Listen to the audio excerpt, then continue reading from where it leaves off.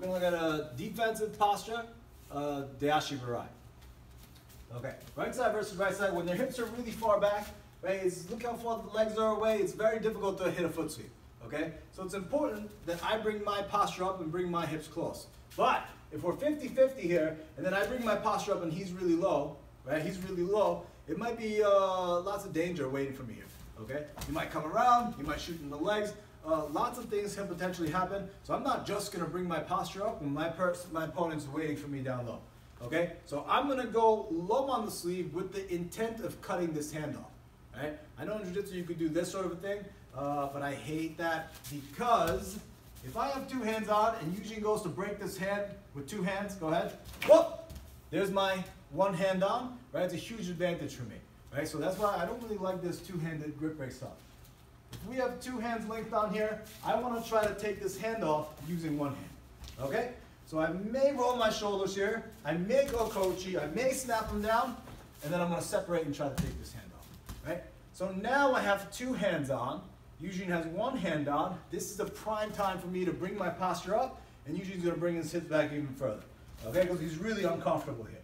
So now what I'm going to do deashi, it's very difficult for me to do at this angle. I'm going to bring this arm across, and I'm going to step behind, and I'm going to rotate him, pivoting off of this front leg. Okay? Weight comes off, there's my deashi. Okay? When you're doing a deashi, or any sort of foot sweep, when there's weight on that foot is not going anywhere. Okay? So don't blast your friend in the shin when the timing is not there. Okay? Weight needs to come off of this leg in order for me to replace that leg out from underneath. Okay? Not going anywhere, weight's coming off, oh, that foot's gonna go, right? And then you bring his body over the leg that you just took out from underneath, right? So, right side, snap, kochi, cut the hand off, okay?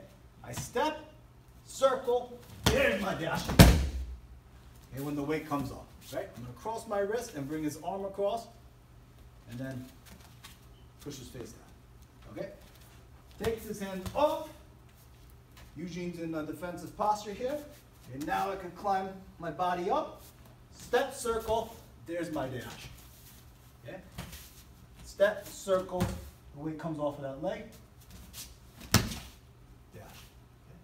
If it doesn't work, kochi, attack kosoto, cross body osoto is there as well.